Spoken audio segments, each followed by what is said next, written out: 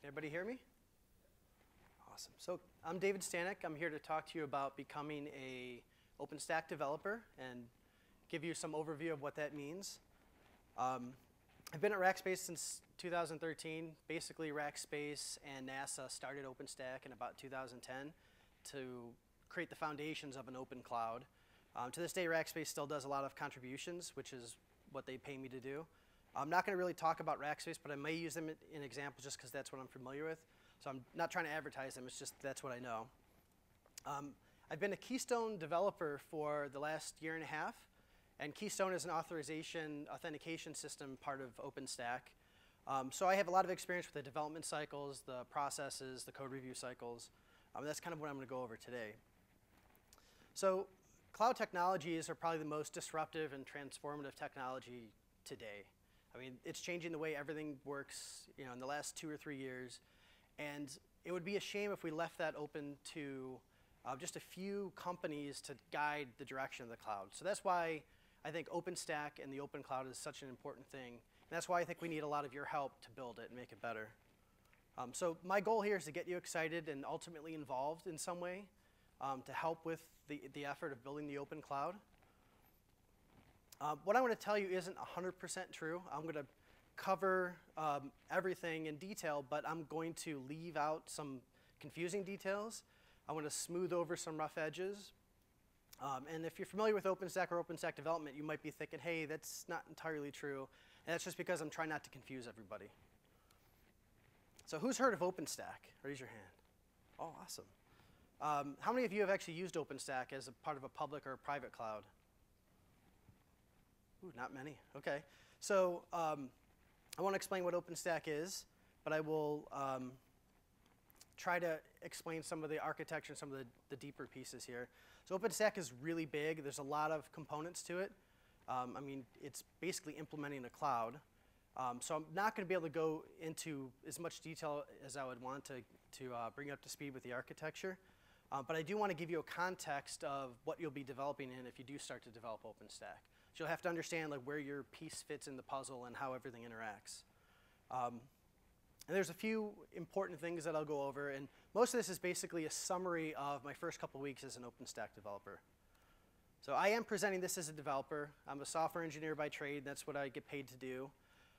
The workflow itself that I'm going to talk about isn't specific to developers. All the documentation, the infrastructure tooling, and a bunch of other things actually follow the same kind of workflow. I want to focus on the code, but there are lots of other ways to contribute. Documentation, bug triaging, and a bunch of other activities. If you're a DevOps guy, there's Chef, Puppet, Ansible projects that help deploy the cloud that need help.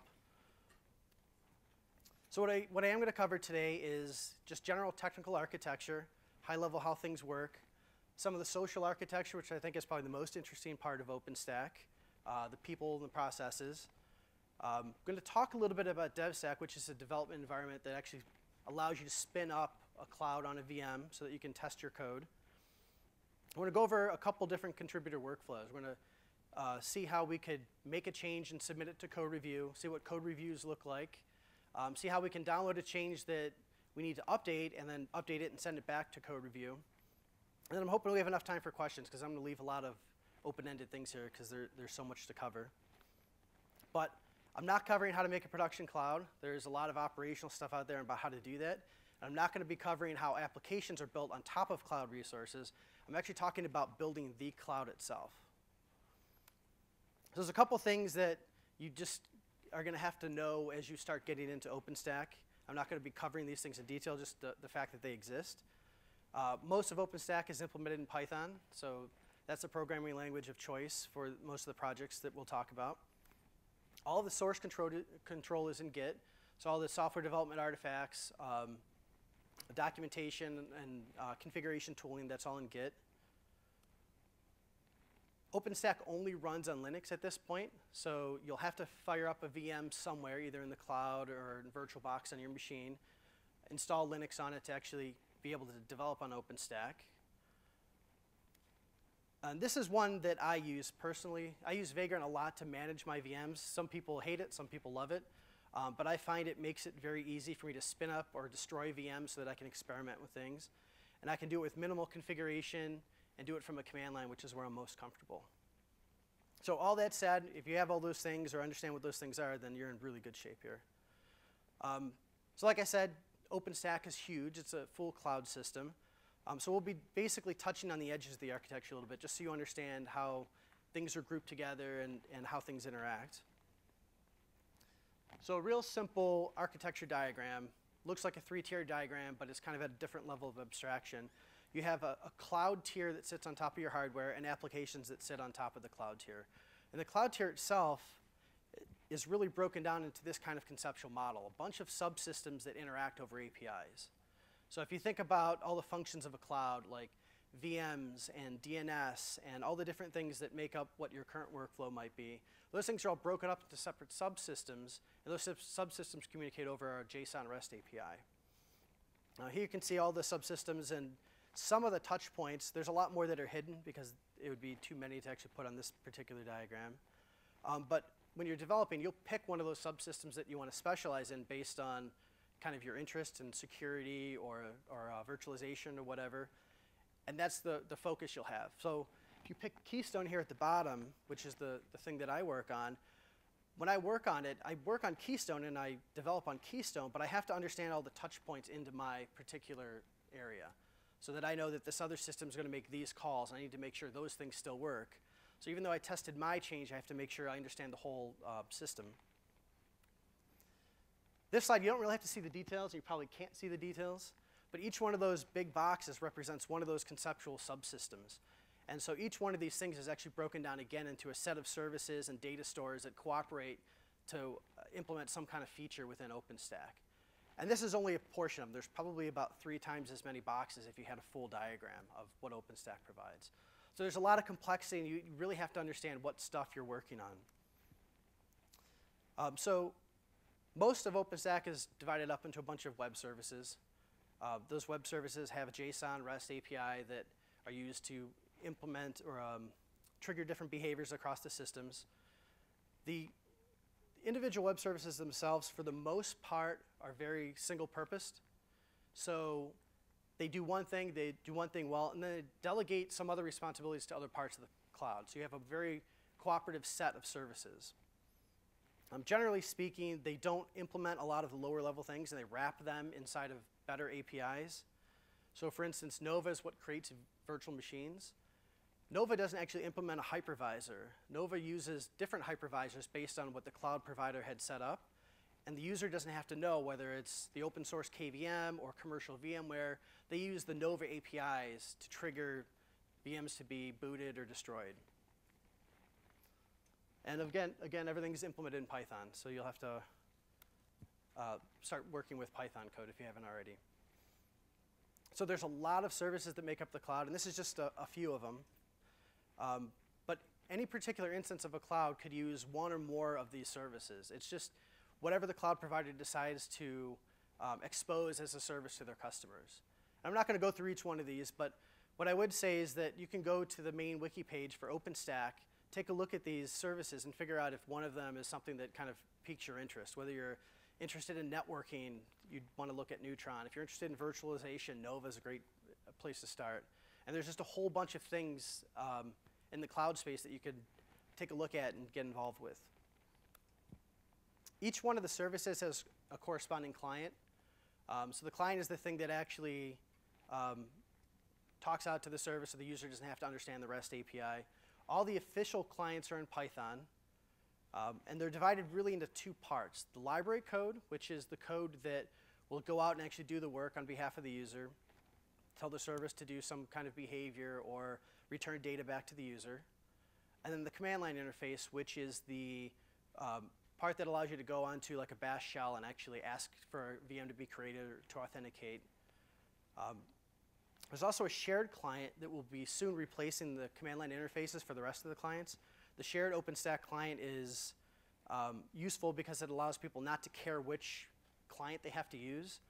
So right now, if you want to boot a VM, you have to know to use the Nova client. If you want to authenticate, you need to know to use the Keystone client. In the future, you'll just have to know what action you want to take, and the OpenStack client will figure out which service to go to.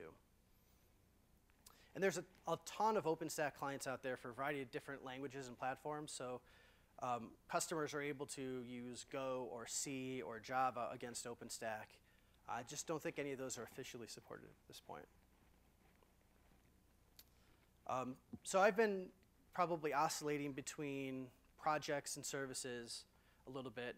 In this context, a project is a true software development project.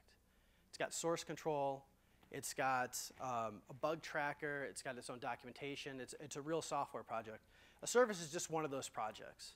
So within Keystone, for instance, there's probably a half a dozen projects that we have that make up the entire Keystone project, the Keystone team. So these are the different types of projects that we have. We have core projects, which are part of the integrated release. So OpenStack releases every 6 months with a named release, and all the projects that are considered core get cut and get part of that release. And that's what you would download from the CentOS repositories or Ubuntu repositories, the actual release that was cut. Those core projects have a strict schedule that people had to adhere to. There's a lot of rules for what they have to do and what they're allowed to use as far as software goes. But given that they listen to those rules and they abide by the schedule, they get a lot of resources available to them for continuous integration, different infrastructural pieces. There's documentation teams that cross all of OpenStack that write documentation. And so that's a huge benefit for the core projects. There's also incubated projects, which are projects that are going to be core eventually. So a lot of things are popping up around OpenStack, like I want to be able to use Docker, and I want to be able to do this and do that. So people make up a new project on GitHub or whatever, and they're trying to make it something that's useful. Once it gets to critical mass, they usually apply to be an incubated project, which means that they start getting looked at by the OpenStack group to see what they're using, how they're using it. They start having to follow some of those rules, including kind of getting onto a release schedule. And in trade-off, they start getting some of those additional resources for continuous integration and infrastructure. And as a big benefit, they're able to start using the OpenStack branding. So only the core projects are really allowed to say, hey, we're OpenStack this, OpenStack that, which is pretty powerful when you start talking about marketing. So incubated projects are trying to get into that mode. Library projects are exactly what it sounds like. They're effectively libraries that are used by other parts of OpenStack. The different clients, like Keystone Client, Nova Client, those all fit in part of that library project category. They're not released when the integrated releases. They can be released whenever. A critical bug fix, they can be released within an hour. And there's a bunch of things related to clients and shared libraries that fit in this category. Gating projects are, and we'll learn more about gating in a few minutes, but gating projects are part of our software development lifecycle. So when commits happen, you can't actually commit to master directly. It has to go through a series of reviews and tests. And part of those tests is the gating tests. And there's a bunch of projects that are related to DevStack, Tempest is the QA testing tool, and a bunch of other stuff that help make that process work. And those are gating projects. And there's lots of other supporting projects that just help in the life cycle. The ones I listed are documentation and infrastructure, but there's other things that kind of help in the software development life cycle. There's tools that help with code review and other developer niceties. So the social architecture, this is what I found most interesting. Just due to the total amount of contributors and contributions, there's thousands of people committing code and probably dozens to hundreds of commits a day that are actually getting merged throughout OpenStack. It's just amazing the whole thing kind of works together and doesn't have the same kind of problems I've seen in companies where teams are a lot smaller. The social structure is very simple, and it's all elected, so it's based on meritocracy. It's not, your company can't put you in a certain position. OpenStack itself has a foundation which deals with legal stuff, branding stuff, kind of the enterprisey business stuff that I don't really pay attention too much to. But the board of directors are elected by the group of contributors to OpenStack, and they handle doing all of that kind of boring work. There's also an elected technical committee, which you can kind of think of as enterprise architects for OpenStack. They help look at OpenStack as a whole and the technology that's being used and kind of set directions for the next cycle, which is the 6-month period release. Once you get past that, you have all the different project teams. So each project team has an elected PTL, which is basically like the head cat herder. They're responsible for doing the releases, for making sure that things go out on time, that all the responsibilities of the project are met throughout the release cycle. Every 6 months we hold that election so that we can keep shifting people in and out of those positions. People tend to burn out as they're PTL for too long. And then you have the project core and contributors. And these are the main people that are doing code reviews and commits to the project. The project cores are elected by other project cores. So people look at the quality of your work, the quality of the reviews that you're doing, and decide whether or not you should be part of that core group to approve code. And that's the biggest difference between a regular contributor and a project core, is that project cores are allowed to actually approve code to be merged. So if you're just a regular contributor, you can say this code looks good or looks bad, but you don't have any power to actually block or merge code. And part of that is the responsibility to actually do the code reviews. So as people transition from contributors to core, you start doing less and less code and real software work and doing more and more reviews to help move the project along. Contributors are probably the biggest group. For Keystone that I work in, I think there's 11 or 12 cores, and there's probably 2 or 3 times that contributors on a monthly basis. So I'll talk a little bit about Keystone, but the same things hold true to all the different teams, but I'll give you some details about my particular team. So we have people that are from Texas, California, Massachusetts, Ohio on part of the team. But we also have people from New Zealand and England that are part of our core group. We have contributors from India, China, Brazil, and a bunch of other different places. So obviously communication is a big deal. We have to figure out how to communicate properly. Written communication is probably the preferred way because there's a record of it happening, and you can be very careful in what you say. And when you're talking to someone in person, you can often just off the cuff say remarks that might be construed as bad by other cultures. So we have a bunch of different resources for that. Mailing lists are probably the biggest one to use when you're doing cross-team things. So if I want to surface a subject like, hey, we're doing stuff wrong from a performance perspective and get ideas from different parts of the community, I'd make a mailing list post for that kind of topic. But we also spend a lot of time in IRC. So that's pretty much like when you're sitting there in a cube and you talk over the cue ball to somebody else. We do that same thing, but we do it in IRC. So you can go into an individual team room and see that people during their normal working hours are sitting there in IRC answering questions, talking about design, talking about reviews. To a lesser extent, we have people that will need phone calls or Google Hangouts so that you can do whiteboarding or some live interactions. But ultimately, we try to capture that inside of some written communication somewhere. And then we have a lot of face-to-face meetings. So every 6 months, we have a summit, which is basically the huge design session across OpenStack, where we have sessions for Keystone where we discuss the next 6 months, what we're going to build, who's going to build it. And then we also have cross-session things where we talk about cross-topics, like we have a request ID that goes across all the services that gets passed around, so you can track a request through all the different services. So you'd have a session about those kinds of things. And those are all face-to-face so that you can actually hash things out very quickly, and then we actually put those outcomes in either the mailing list post or Etherpad or some other place where it's recorded. And then we have mid-cycles, which are in between reviews or in between summits.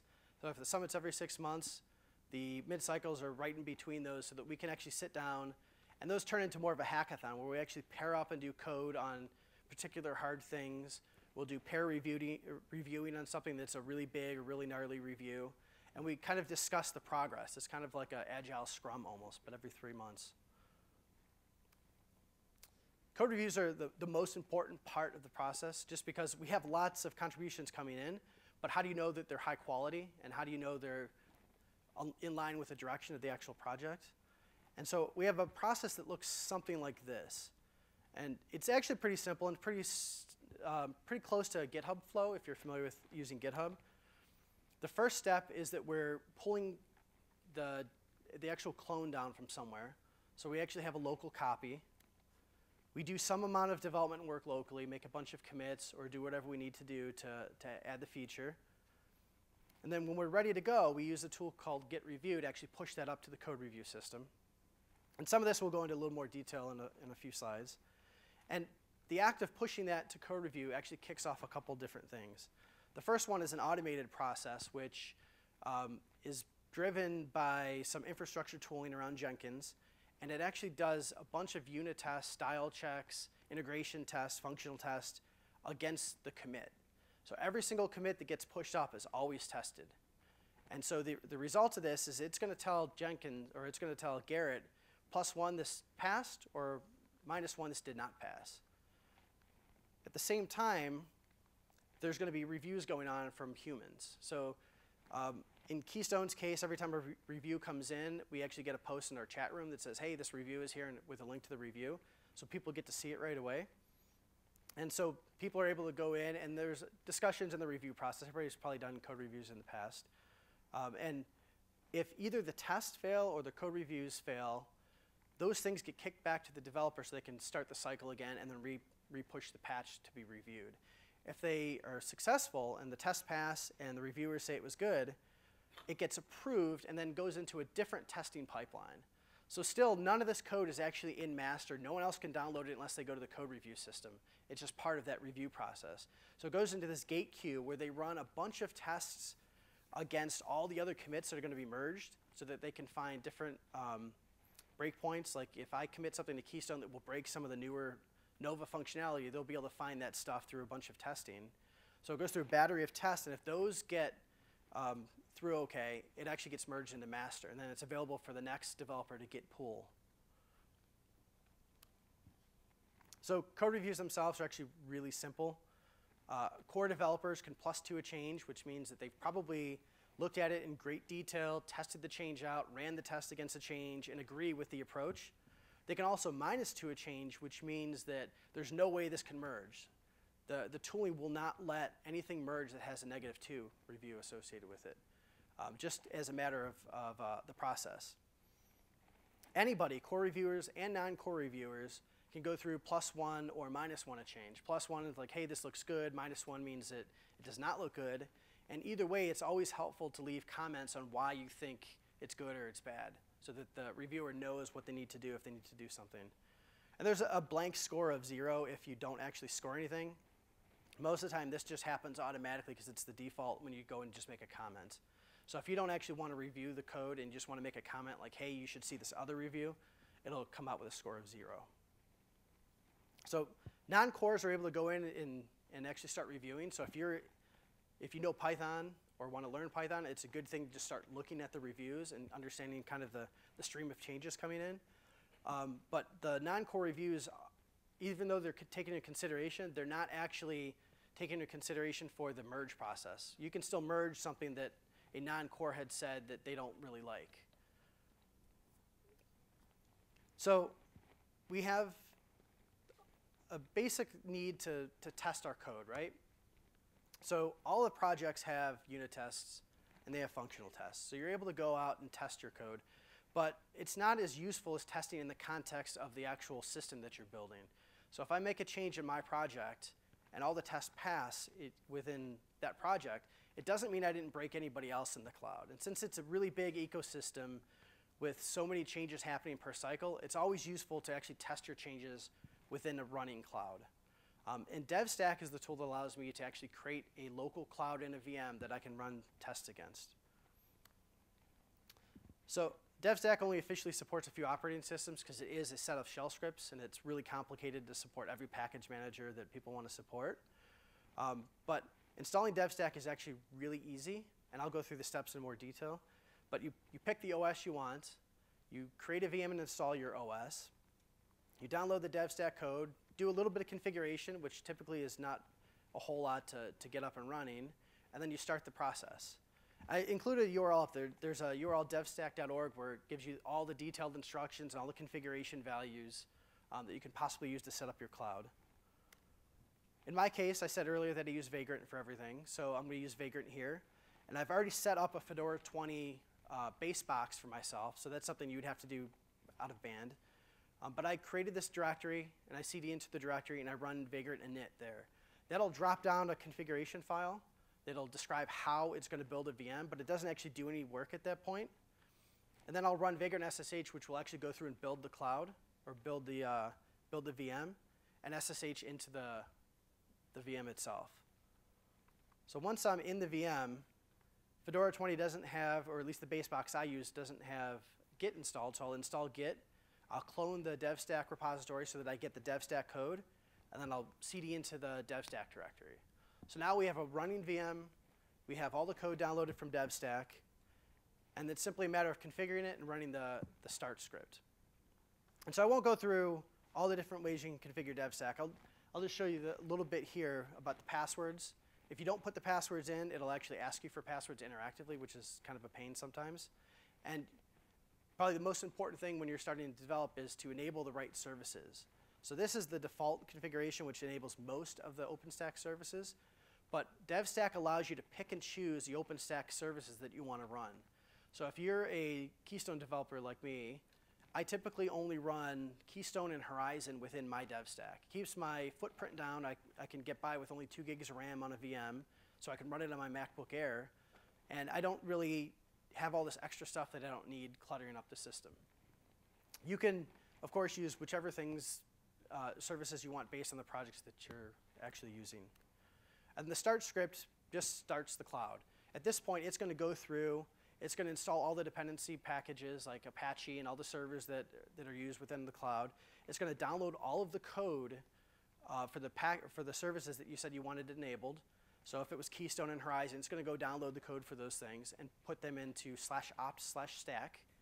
And then once everything is downloaded, everything is installed, it's going to go through and start the services and configure them with some initial data. So this will give you a cloud that you can actually start using the clients against and provision VMs, or if you install Trove, create a new MySQL database. Takes quite a while. So the first run of Stack, especially when it installs and downloads all the software, takes 10 to 15 minutes on a fairly fast machine. If I install all the services that were in that initial enabled on this MacBook Air, it takes about 35 minutes, which is crazy, but it does. And then at the very end, you get something that looks like this. It shows you the IP address of the actual cloud itself. And in this case, these screenshots are actually from a public cloud VM. Since I installed Horizon, it shows me the URL to get to Horizon. Horizon is the GUI for OpenStack. It's like the control panel, allows you to log into it through a web interface and do all the different cloud actions, provision resources, remove resources. You almost always have to have Keystone running since it's the authentication authorization system with almost all the services. It shows you the URL to Keystone. And this URL is typically going to be part of the URL that you use to configure the clients on the command line. And then it's going to show you the passwords and stuff that were created. And this is based off of your configuration file. So now we have a cloud installed. And so that's kind of cool, but what does that really mean? Like, what can you do with it? Well, in reality, depending on the services, you have a full cloud. You can do anything you could do on, say, the Rackspace public cloud or any other cloud that you use within your little DevStack VM. Test things out, write some code against Keystone or Nova, and then make sure those changes work in the entire system. So DevStack offers a, does everybody know what screen is? Yeah, I see a lot of heads. So DevStack offers a screen session when you start the stack that basically allows you to very easily debug and look at what's going on within your cloud. So you can see on the bottom here is a bunch of different windows. Each window has something useful in it. The first one's a shell, so you can actually do just normal command stuff. The second one is the dstat output, so you can watch what's happening as you do actions against your cloud. And the rest of them are basically log tails of things that are going on within your cloud. So this is an example of the Keystone log as I was doing some actions. And you can see the list of windows is basically the same as the list of enabled services. So any service that you enable, you'll get a window here so that you can see some of the debug output. And in certain cases, like you can see in Keystone, there's actually 2 different windows that monitor 2 different parts of log files. So now we have a cloud, and we have service code downloaded because DevStack actually downloaded the code that we were interested in. What do we do? So I want to go through a couple of quick assumptions that I'm going to make here. In order to contribute code back as part of a developer workflow, you have to have signed the contributor license agreement. So there's, like I said, the foundation does legally stuff. So we need to make sure that anything that we accept is legally yours to give us as part of a contribution. I'm going to assume that you have a Launchpad.com account. Launchpad is the canonical system for like bug tracking and stuff like that. They use it in Ubuntu and in most of the canonical projects. It's also free. And OpenStack uses it as part of its OAuth system to do authentications. And then you have our review.openstack.org account. This is our Garrett instance that does our code reviews. And you would go here, register using your Launchpad ID, and you do the little OAuth dance, and then you'd have a review account. And then there's some software that you'll see in some of my screenshots. Vim is the only one that you don't necessarily need to have. That's my editor of choice, so you'll see some of the screenshots have Vim, but you can use any editor that Git will pop up for you in Linux. Git Review is the tool that does the actual Garrett integration. So it'll actually integrate your local system with Garrett. And Tox is the tool that runs commands within different environments in Python. So if you want to run unit tests, those are actually controlled by Tox so that we can fire up a different version of Python. So we can run tests against 2.3 or 2.7 or 3.3 or 3.4. And there's probably a few more things that I forgot to mention, but you'll see them in screenshots. Also, for people familiar with Git, you always do a git commit amend when you're doing code reviews within Garrett, and I've aliased that to git amend. So you'll see me using git amend in most of the screenshots. Okay, so now what? We have a cloud, we have code. What things do we actually want to do? And this is the point where you'd pick a project that you're interested in. So I'm going to go with Keystone just because that's what I'm used to, and that's what my screenshots are about. But you can apply the same thing to any project that you find interesting in OpenStack. And then you would look through the project bug tracker for low-hanging fruit or wish list bugs, something that's deemed easy to kind of get started with the process. And then once you figure out what you want to work on, it's time to actually work on it and create a change to push to review. So we're going to make a real quick edit to some code. Then we're going to use git review to push it up to code review and kind of look at what that looks like. So we're in the OpenStack Keystone directory. This is where the code was checked out for us. Boom. This is where the code was checked out. I made some edits.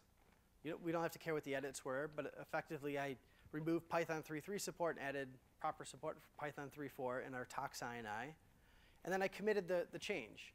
So at this point I did an inline comment just because it wasn't a big deal, and most people trust me enough to just let this kind of stuff slide. But in general, when you do a commit message, you're going to put some rationale as to why you're making this particular change. And then if we look at the git show of that commit we made, we'll find something kind of weird. We didn't actually put this change ID, but somehow it got inserted in there for us. And this is what happens when git review is installed. It'll actually install a post-commit hook that'll look at any commit and make sure that if it doesn't have a change ID, one is added. And if the change ID already exists, it just leaves it alone. And the change ID is important for Garrett because if you're familiar with git amends, the amend process of changing the commit will change the hash, so it looks like a different commit to Git. So Garrett needs some way to know these changes are related. So as long as this change ID doesn't change, it knows that this is a new revision of an existing patch. And we're going to need to test our code. So this command from Tox will actually run the Python 2.7 tests. So it runs all the unit tests in Python 2.7. We have Tox targets for 3.3 and 3.4 and some other stuff. But typically 2.7 is what we care most about at this point. And then it runs the PEP8 style checks. So when you run this command, we'll get a bunch of unit tests. You can see the individual tests as they scroll by. If for some reason this fails, you need to go back, fix it, and keep iterating until you get something successful. Ideally, you're going to come up with something that looks like this. And you're going to get successful tests and successful style checks. So at that point, it's ready to go. So we'll do a git review. And the simple act of calling git review in this repository will take the change that you've committed and push it up to Garrett for review. So now it's actually public, and it gave us a URL to go and visit that review. So at this point, it's kind of scary because now your code and your work is now public for thousands of people to take a look at and ridicule. But it's actually not a bad process. How many people do code reviews right now in their current employer? That's a good amount. How many think that code reviews would make their software better? Okay, so I can definitely say that it does make it better. It makes it harder to do, but it definitely does make it better. So we'll look at a review. And this may be hard to see for people in the back, but the actual details don't matter as much as what stuff is actually in the review. So this is the review we just pushed up. This is the commit message and the change ID, information about the author, the dates, the branches, the status, and the actual reviews themselves. So when someone actually votes on your review, there'll be a list of all the votes, so you can take a look at who had what to say about your particular review. And then for every single file that changed, there's a detailed diff that you can go into, take a look at, comments line by line on what you like and what you don't like. Part of Garrett is lists of reviews that you've done that you need to do, because there's incoming reviews for your team, and reviews that have been completed and what the end status was. So in this case, this is my list of outgoing reviews, the ones that I've actually submitted for other people. You can see the title itself is the first line of the commit message. It tells us the project. You can see there's a couple different projects that I have outstanding reviews for. It shows you the branch and the topic. So the topic is the local branch that you're developing under. And then it shows you the actual vote. So you can see the code review vote, the lowest vote. You can see the actual verified vote, which is the testing vote. And you can see whatever the workflow is. And workflow is a really simple thing that basically indicates whether or not it's work in progress or already approved. If you see the X, that means that the developer marked it as work in progress. So I'll often submit a change to review that's not ready yet. So I want to tell other people don't waste time here. And so I'll mark it as a WIP. Or you'll see a check mark that says this thing's already approved. Don't even bother looking at it because it's going to be merged soon. So a couple of interesting things.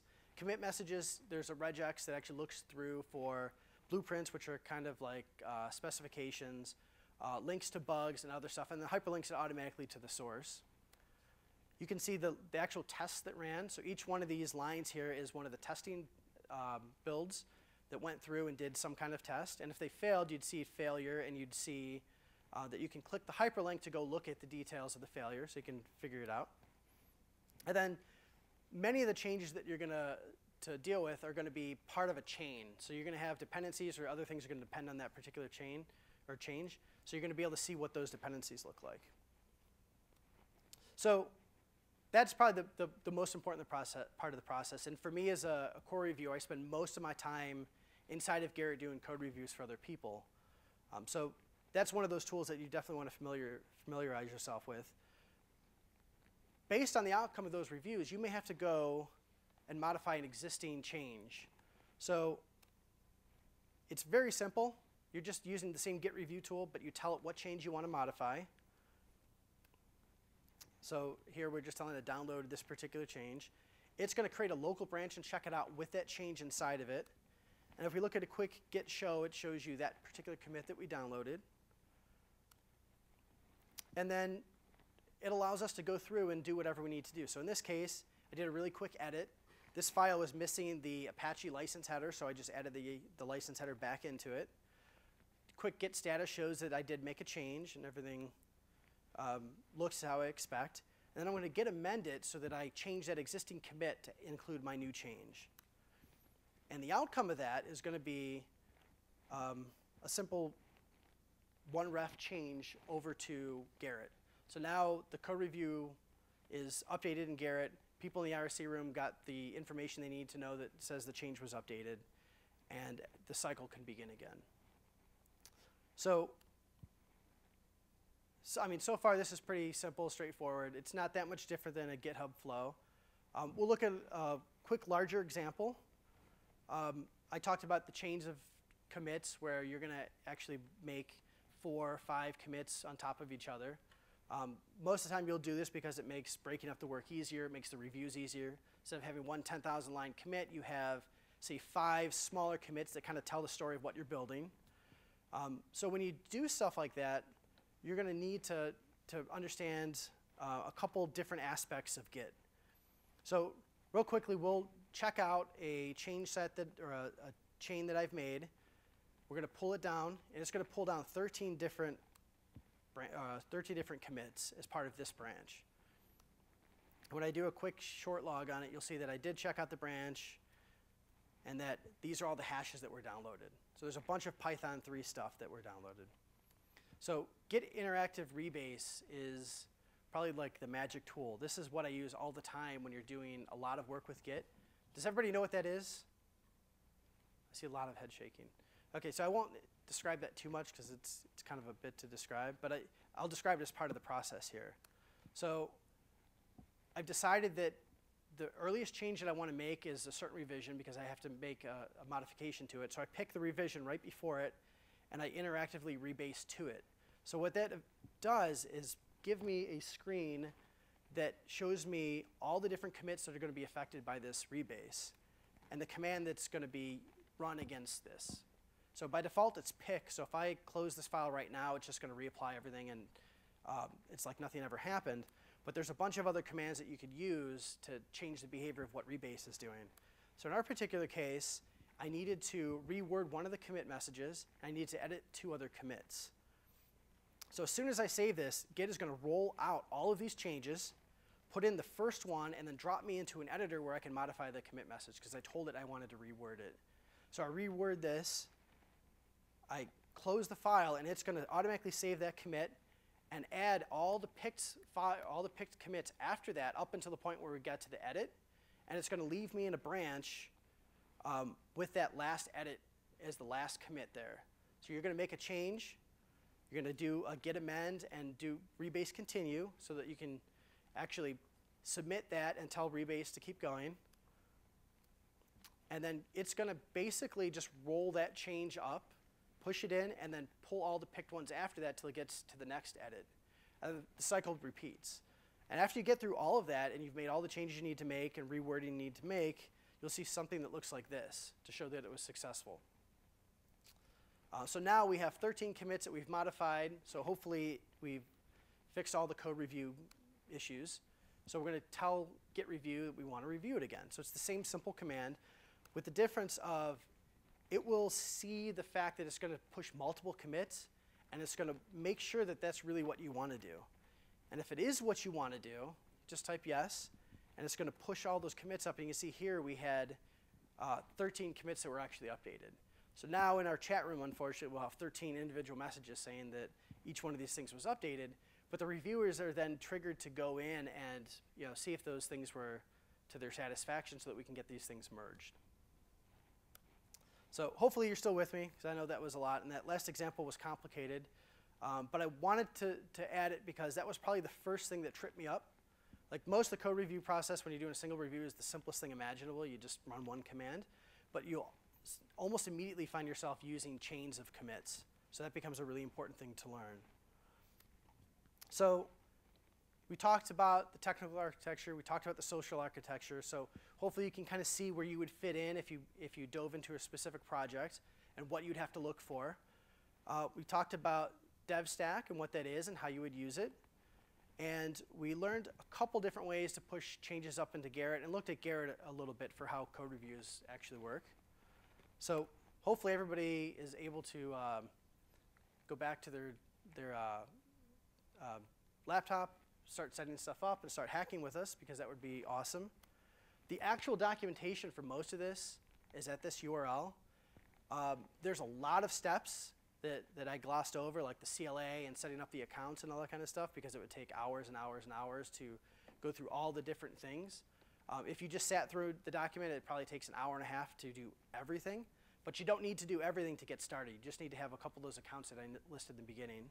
And this describes how to set that stuff up. All right, so that's the end. So I wanted to save time for questions and kind of discuss any of those things that we left as open-ended things, because I know I didn't go into detail about everything. Does anybody have questions? So Rackspace is essentially hosting the big release versions of this continuously? How are they related to? So OpenStack is self-sufficient. So there's Rackspace involvement. They pay me to work on OpenStack. They do products around OpenStack. They do donate resources like VMs and stuff for OpenStack developers to use. But the actual releases themselves are controlled by the OpenStack group. But they use the OpenStack code Yes. to provide cloud services. Yes, Rackspace uses the OpenStack cloud. So you can pay them for the hardware instead of running it yourself and administering. Yeah, so I mean, there's different, and I cut some of the slides out about how to run it, but you have public cloud like Rackspace, so you go to Rackspace or you go to AWS or one of the cloud providers, and you sign up to provision cloud resources. And then you have private cloud, where your company wants to run its own cloud on its own hardware so that it's separate from everybody else, and you would run OpenStack there. And then there's providers like Rackspace and others that provide private cloud services. And the big benefit there is that if you have a private cloud as a business, you have the ability to burst into public cloud for certain types of use cases. So Rackspace does use OpenStack to provide those kinds of You're services. saying you could buy a giant VM host, use that for your internal stuff, and if you need to spike, then they have the same APIs you're using. Yes. So you can just run your stuff on public instead of private. Yep. Yeah, that's the benefit of having an open cloud is you have open APIs that are very easy to use that span across multiple different clouds. So there's a big initiative right now in OpenStack to do federation where you might decide Rackspace is the best cloud in the US, but there's another provider that's the best cloud in Asia, and you have a global presence. So you can, if they're both OpenStack clouds, you can use the same tooling to span across those clouds if you had a federated environment. If you're using something like, and I don't want to pick on Amazon, but if you're using Amazon, you can't have your own internal cloud using their exact APIs and then burst out to Amazon. You're going to have two separate tool sets. Other questions? Okay, that's all I have for. Thank you very much for coming.